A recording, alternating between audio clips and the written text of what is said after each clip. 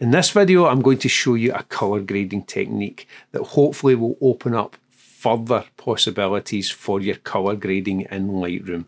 I've pushed the edits too far with this, but it's just to let you see how the techniques can be employed. Let's dive right in.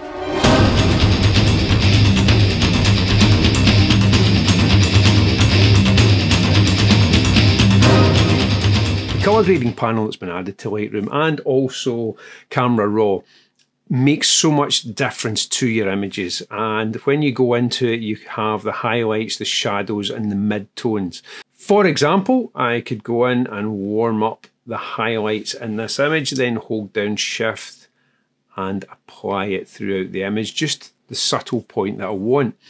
You can also blend them and balance that out as well, and it's a very useful feature to use. So I saw this editing technique applied to portraiture edits, and I wanted to see how it would work with landscape edits.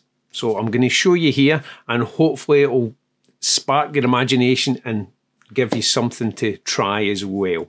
So basically what we do is we go into the radial filter, and as you know, if I draw the radial filter on here and I adjust the exposure depending on whether it's inverted or not, if I invert that, it'll get darker in there and it'll get darker in there. But what we're going to do is we are going to just delete this and we're going to draw it off to the side, and we're going to take it there.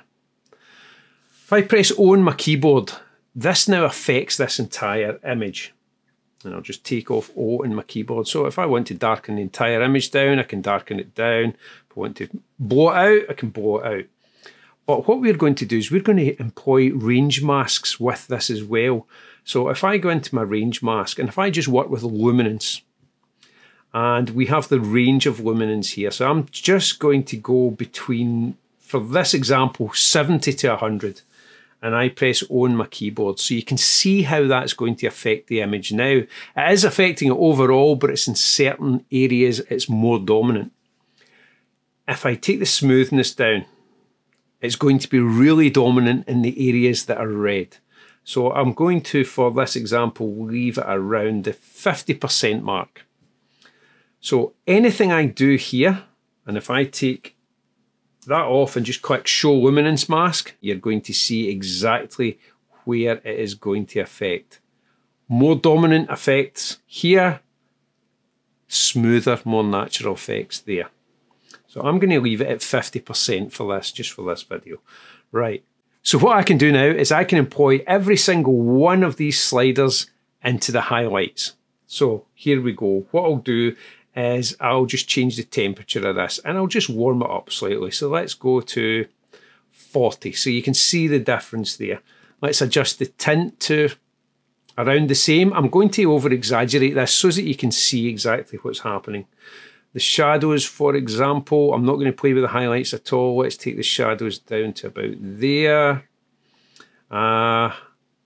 It is a foggy scene, but let's adjust the dehaze. So let's take the dehaze up.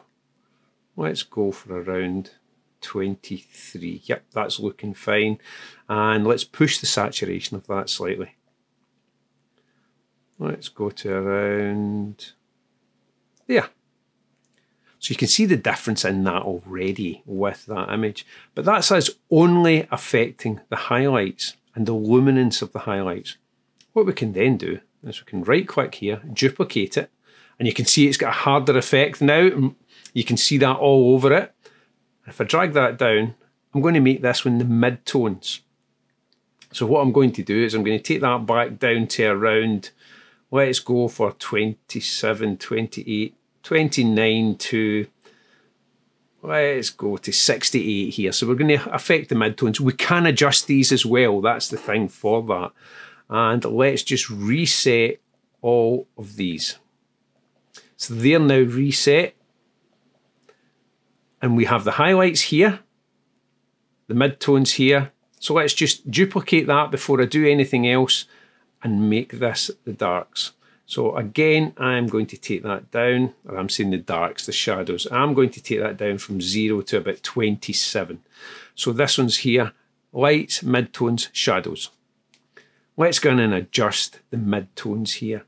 And let's just drop the temperature slightly. So let's take it down to around about there. About there for the mid-tones. And let's adjust the tint of this.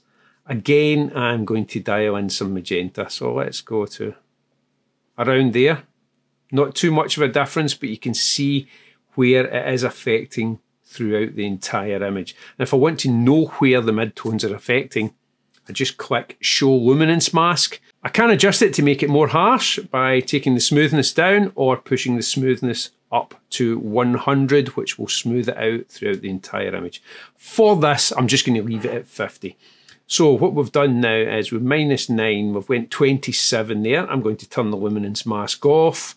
Let's play with something else. Let's go and adjust the hue for this one. Let's just dial in some of the hue and let's take the fine adjustment off 2.5. Let's go for that.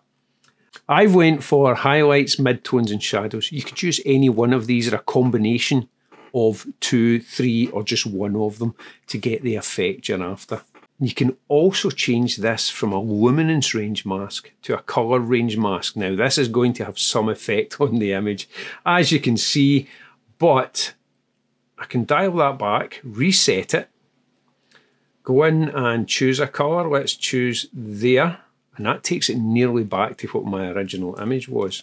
So let's choose something else. Let's go in there. So you can see it's added more magenta through here, and we've got a purple hue in there. I can then go in and I can dial that through. So we've got more control with the ranges within this, and in this case it's the colour. And I've just only taken a spot sample. I could have drawn through to get more, but as I say, this is just to give you an idea of what can be done. I can play with the saturation, or I can drag the saturation back. So using this technique, it looks as if you can colour grade subtly, not to the extremes that I have, and have slightly more control over your actual colour grading in Lightroom. Same applies for the gradients as well. I could just drag a gradient across, make that my highlights, drag another one, make that my midtones, drag another one and make that my shadows. So I'll let you see the before and after for this. So that's what we started with, and this is what we have now. So there is a massive difference, and it's not something that you would apply as severely to your landscape images, but it just opens up your editing techniques as well. If I wanted to pinpoint one colour, I could pinpoint one colour with this. So I wondered where else this could be applied to create effects and shift colour, hues and everything with this. And as you can see, I'm not an astrophotographer, but I was down testing out the Nikon Z7 just at night and just at a local beach, and this was the result that I got straight out of camera. So what I decided to do with this was create my 3. So I'm going to do that, and I'm just going to duplicate these each time just to make the process quicker. And we'll go in for the highlights, and I'm going to turn the range mask on to luminance, and again I'm going to take that roughly up to, I'll just show the luminance roughly to about there, 70 to 100. Let's go into this one. Let's go for midtones. Again, luminance. I'm going to take that into my midtones roughly about there.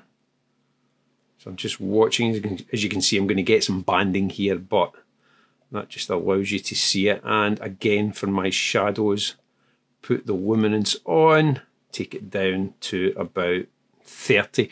Now I'm splitting these up incrementally. You can adjust these any point if it's only certain areas that you want to affect. So remember that. I'm just doing this for the purposes of the video.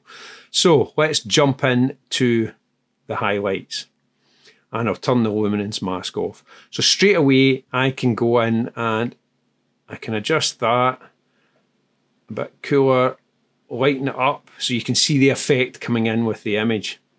But for this, what I can also do is I can play around with this. Now, for this, you don't really need to do what I've done here. You can just play with the range masks and the luminance in here, but it just allows you to see the colour grading that you can do. I can also go in and change the colour of it. And I can find a colour that I'm quite happy with for this. So I'm going to leave that at that. I'm going to take some of the highlights down just to around there. I'm going to go in now to the mid-tones, and we will just adjust these slightly just to see what's going to happen. So it's opening up the sky a bit more with the colour and the saturation here in the mid-tones. I'm going to leave it at that because you probably get the idea by now, and I'm just going to get into the shadows here, and I'm going to lift the exposure to the shadows slightly, and we've opened up the sky even further here. I'm going to lift the shadows slightly as well just to bring in some of the foreground. And now I could apply another colour here if I wanted to, or I could go in just for a hue shift. And let's just play around with this. You can see the banding that's happening there straight away when I do that. So again, everything's subtle. The other thing that you do have control of with this, it can be applied to certain areas. Now, what I'm going to do is not going to look right for this image, but it's just to give you an idea. We opened up the sky with the shadows. And for example, if I didn't want it in there, I could go into the shadows, I could go into brush, erase, and I'm going to take the flow to about 64, and I'm just going to remove it from there slightly.